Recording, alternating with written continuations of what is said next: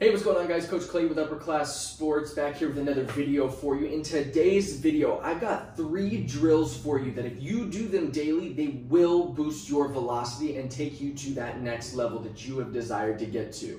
Let's go ahead and jump right into it. Drill number 1, they're called single leg RDL throws. Now, all my drills that I'm going to show you today, I'm going to do with a towel because we are trapped inside, but you could do this throwing a baseball or doing towel drills. So, drill number 1, single leg RDL throws. What you're going to do, you are going to come set, you are going to get on that back leg, you are going to lift your leg, you are going to drop your leg back, try to get your back to be flat, come back up, and make your throw. So what this drill is intended to do is to get you under control with your body, to get you body control and stability throughout the body when you make your throw. If you can be under control with your leg lift, and with your drive and everything, you are going to be able to take your velocity to the next level. If you are sloppy with your leg lift, where you're going backwards, you're falling all over the place, it is going to be very hard to get all that energy transferred up through the body and line it up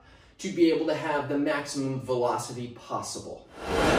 Alright, so drill number 2, this is a single leg seated squat throw. So what you're going to need is just a chair, or you can use a bucket that you have your baseballs in, or something like a stool, something that gets you to where your legs are about 90 degrees. That's the best for this drill. What you're going to do is you're going to be in a seated position.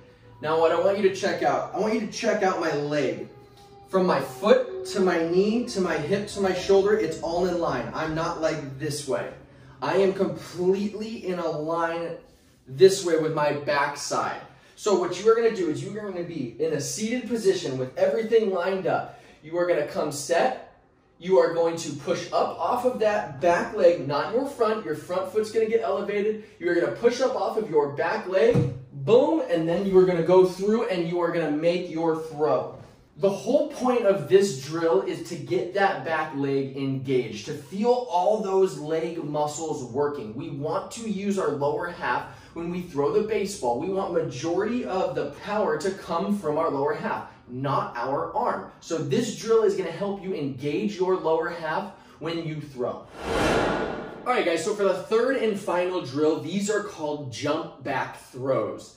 The whole purpose of this drill is to get your foot engaged with the ground, to feel that pressure being put into the ground using ground force to create that energy up through the body when we make that throw. Everything in baseball, everything in sports, majority of the time starts with our feet.